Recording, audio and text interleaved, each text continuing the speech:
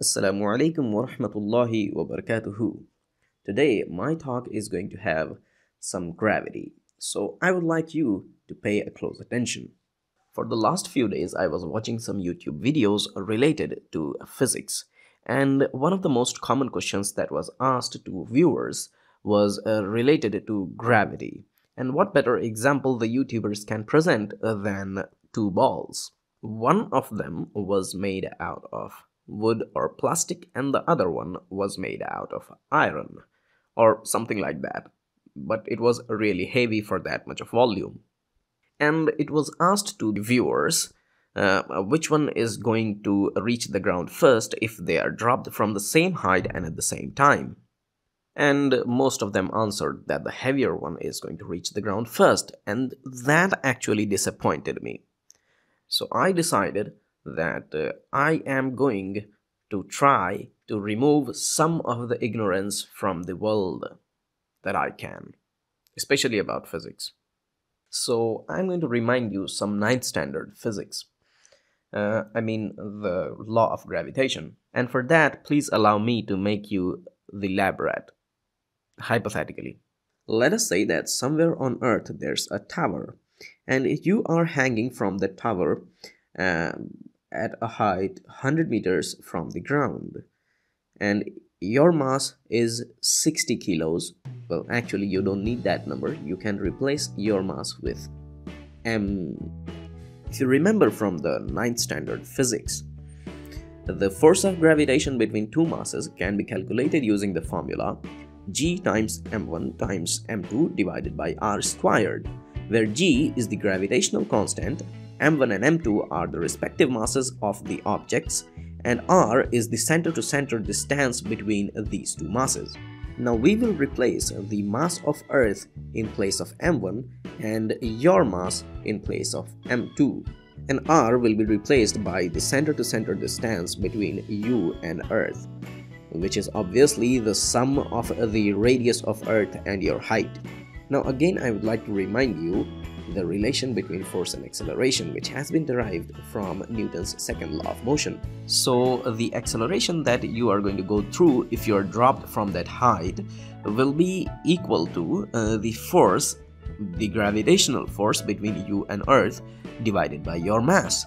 And the acceleration of Earth because of that force towards you will be equal to the gravitational force divided by the mass of Earth. Now, if we replace the F from the equation 1 in equation 2 and 3, what we will notice that your acceleration will not depend upon your mass, since your mass will be cancelled out, and your acceleration will only depend on the mass of Earth and the distance between the center of Earth and you. And so will be the case in case of acceleration caused because of that force on Earth. It will be independent of the Earth's mass. It will depend only on your mass and the center-to-center distance between you and Earth. And since this force, the acceleration on Earth is really small, almost negligible, and also the Earth is round, there is a maximum possibility that there is another person hanging, or there is another mass at same height where you are, cancelling out the force on the other side, okay, of the Earth. Yep. So if we do some calculation work and put the values of gravitational constant, mass of Earth, and the radial distance between you and Earth, we will see that we will always get a value which is approximately equal to 9.8 meters per second squared. Don't believe me? Try it out for different heights, starting from 0 meters all the way to 500 meters and more. So what you have learned from this part of this video is that if you drop any two objects from a height, you will see them reaching the ground at the same time, for the reason their acceleration is independent of their masses. It will only depend on the gravitational constant, the mass of Earth, and the center-to-center distance between the objects and the Earth.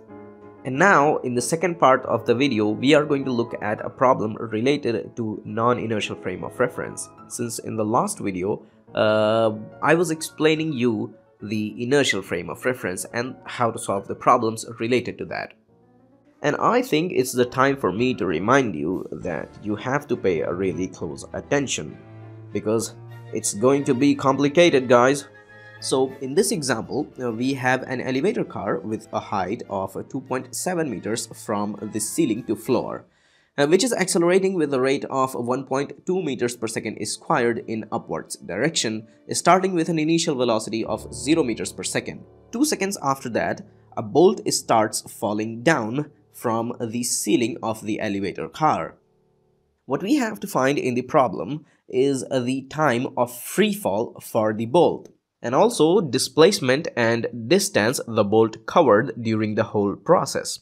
Now, since from the beginning the bolt was moving with the elevator, 2 seconds after the start of the elevator's acceleration, the bolt will also reach the same velocity as that of elevator. So we can calculate it very easily using the first formula for motion in one line, which is v equals to u plus a times t, where v is the final velocity, u is the initial velocity, a is the acceleration, and t is the time taken. So we will replace the initial velocity with 0, acceleration with 1.2, and t with 2. And we will get a velocity of 2.4 meters per second. Now we will look at the bolt from the frame of reference of the elevator car. Now we know that the distance the bolt have to cover in the frame of reference of the elevator car is 2.7 meters. And the acceleration of the bolt is 9.8 meters per second squared, plus the acceleration of the cart, since it is in the opposite direction of the acceleration caused by the gravitational force. Starting with an initial velocity of 0 meters per second for the bolt in the frame of reference of the elevator car. So we will solve it for the value of t if we use the second formula for motion in one line, which is s is equals to u times t plus half of the acceleration times t squared, where s is the displacement, t is the time taken, u is the initial velocity, and a is acceleration. Now we will put all the values to solve it for the value of t.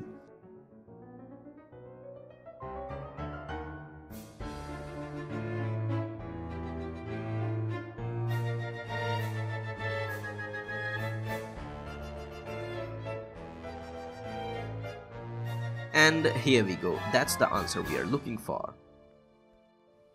Keep it in mind that the bolt was initially at a velocity of 2.4 meters per second, since it was accelerating along with the elevator car. The moment it started to fall down, the elevator car was continuing its acceleration in upwards direction with a rate of 1.2 meters per second, but the bolt started to accelerate in the opposite direction, which is under the influence of gravity. So we can say that it was experiencing an acceleration of minus 9.8 meters per second. So it is obvious that it will take some time to reach the velocity of 0 meters per second in upwards direction. And after that, the bolt will start falling down freely. We can calculate that time using the first formula for motion in one line. In the second part of the problem, we have to calculate the displacement and the distance the bolt covered in the frame of reference of the elevator shaft. And we all know that the elevator shaft is a fixed object, and it is obvious that it is an inertial frame of reference at rest. Now, if we make scales on the side of the elevator, we will see that the moment the bolt started to fall down in the frame of reference of the elevator, but in the frame of reference of the elevator shaft, the bolt was moving with a velocity of 2.4 meters per second in upwards direction, and when it reached the velocity of 0 meters per second, it took a time of 0.244 seconds. And it is obvious that it will come back at the same position in the same time, since it will again experience the same acceleration, only in the positive direction with an increasing velocity. So after that, its velocity will again be 2.4 meters per second in downwards direction.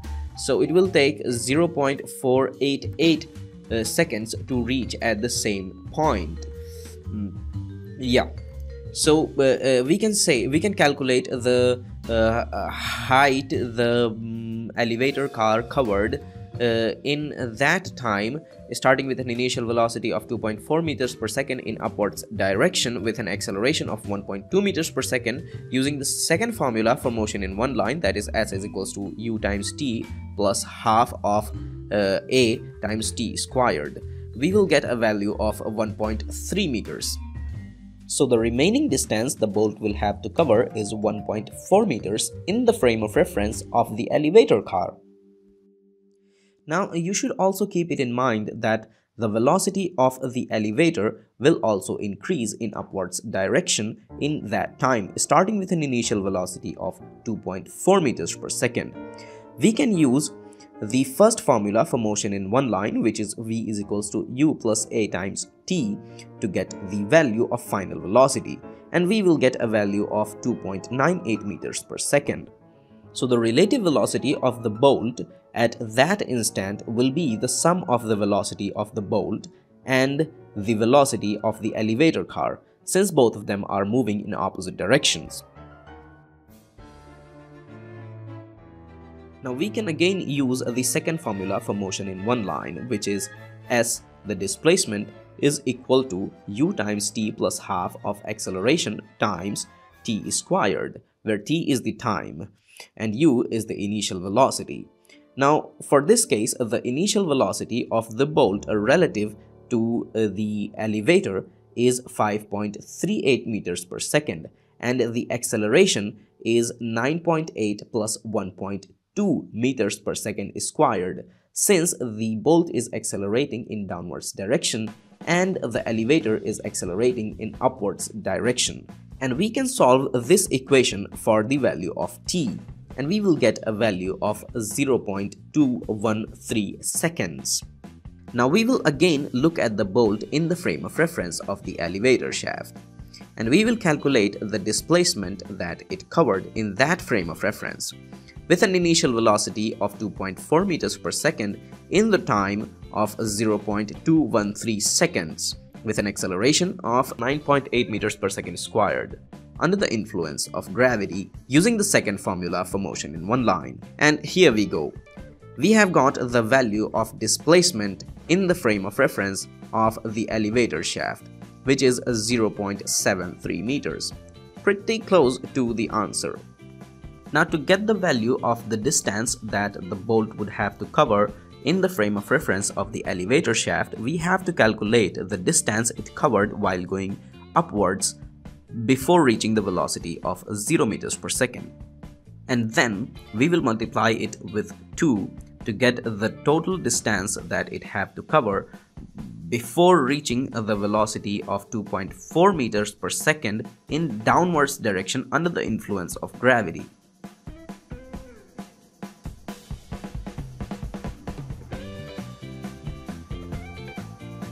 And then we will add this with the value of displacement that we have calculated to get the value of distance. And here we go. We have a value of 1.3 meters. Again, it is pretty close to the answer. So if you have not noted it down, you can go to the link in the description for the image of my rough work, and you can note it from there, which is, too much fair. You can understand things from that. In the end, as always, I would like to request you to like, share and subscribe.